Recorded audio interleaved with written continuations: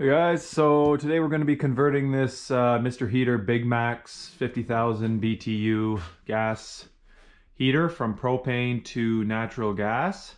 It was installed years ago with the propane service, just make it a little bit easier, but since then I've had gas run to it, or close to it anyway. We're going to finish the last bit of piping up to it today, and then also going to be installing this kit, which essentially just changes the nozzles.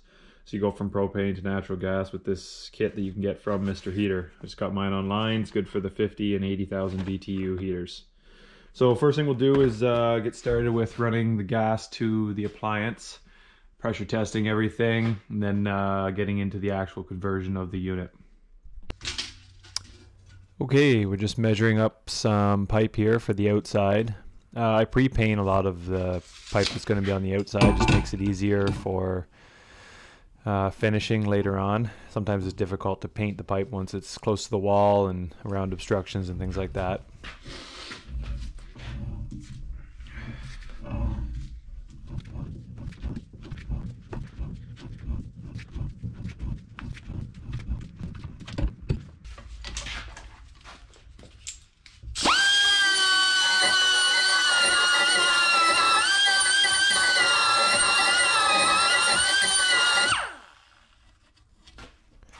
So that there was just reaming out the inside of the pipe so that you reestablish the proper inside diameter of the actual pipe itself.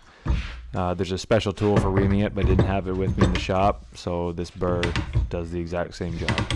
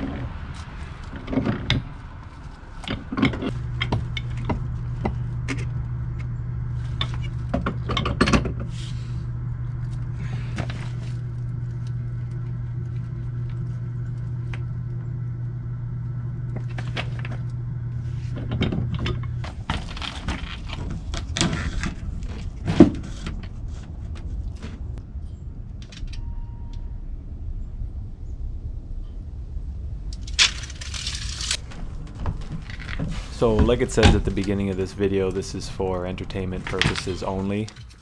So you'll see that I'm skipping over a lot of the actual plumbing process here. I'm just giving you sort of the basics of how the gas is fed to this appliance in this particular case. When this is being done, it has to be done by a licensed gas fitter. and everything has to be pressure tested, so bubble detector or liquid leak detector isn't sufficient. So every part of the system has to be pressure tested and also isolated from the appliance, because the appliance can't handle high test pressures. So in this case, we're testing the whole system to 80 psi, which is a bit overkill, but it's better to be safe that way.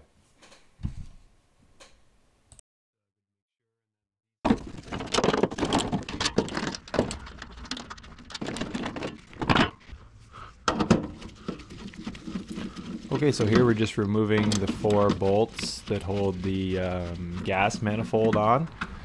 And once we remove those, we're going to tip the manifold back and also loosen the union right there, so you can tip the whole unit, including the valve and everything, backwards. And that allows us to access the 3 brass nozzles. So as I said before, this one's propane, so it'll have a smaller nozzle orifice, and then the new ones that we'll put in will be just slightly bigger, and they're meant for natural gas, and they come in that conversion kit.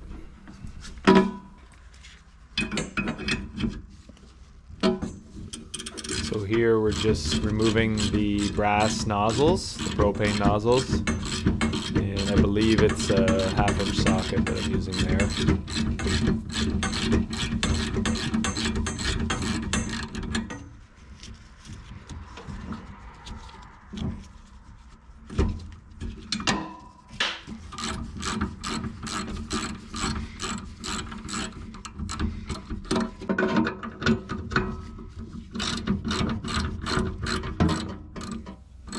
When you're removing them, you just want to make sure that no dirt or anything is dropping into those holes, just to prevent any future problems.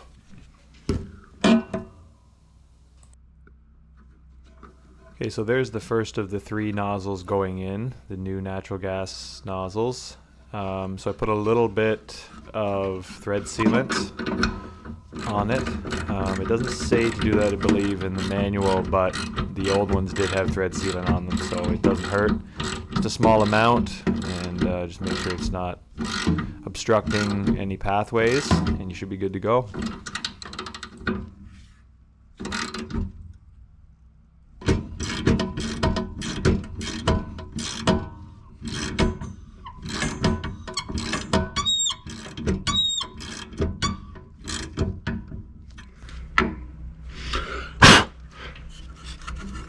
Okay, so this here is kind of the second part of the conversion process from propane to natural gas. So on the valve itself, what I'm doing is I'm removing this little cap here, and underneath the cap is basically an adjustment screw that is in there about 3/4 of the depth of that tube, and it's threaded all the way, and it pushes down on a spring, and essentially that screw controls your manifold pressure, which is the gas pressure going into the manifold just before the flames. And so we're removing this one, so we're removing this screw, so we're removing the cap screw, this screw, and then the spring that is in here, which you'll see in a second. And in the conversion kit, which I may have forgot to mention, actually comes with a new spring, a natural gas spring, an adjustment screw, and then a silver cap screw to replace these. So there's the old spring coming out, and it comes in a little bag there, and you'll see the spring is red. So we're going to drop that into the tube and just make sure it's set in there all right, nice and straight as best you can.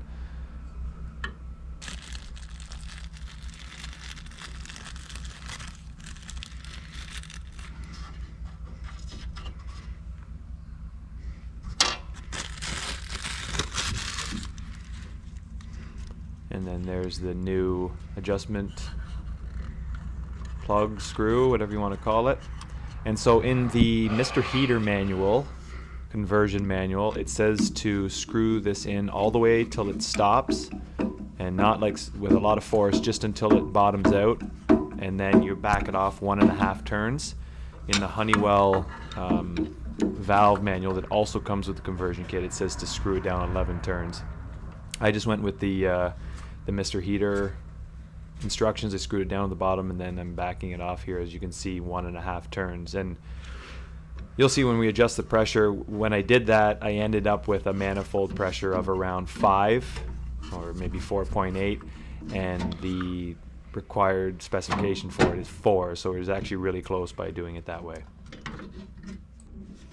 Okay, so here we're just putting the manifold back and connecting the union, and the next step will be to test the gas manifold pressure. And one thing to keep in mind, you don't want to put the cap on the adjustment screw just yet, because you're going to need to obviously adjust the pressure.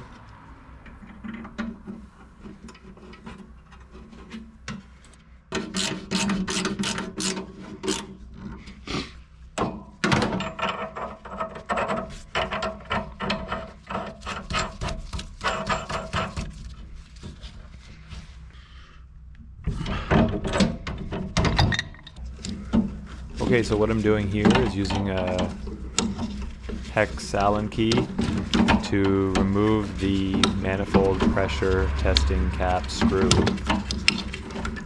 Once I remove that, I'm going to put the end of my manometer into this hole, and that'll measure the manifold pressure when the unit's running.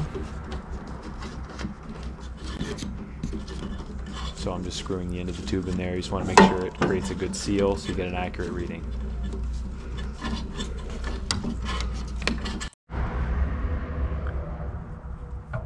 So turning the gas on, and now I've got the burner fired up, and as you can see, I'm adjusting the little adjustment screw and looking at the manometer at the same time, and I'm looking for 4 inches of water column, which is the specified gas pressure for the manifold for this particular unit.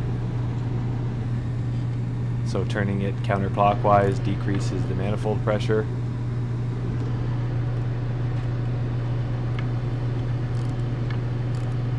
So after you've got the pressure adjusted, you're going to remove the manometer and cap that port with the hex screw, and you're also going to put the silver screw back on, like I'm doing here, onto the valve. Okay, so everything's running well. Some clean.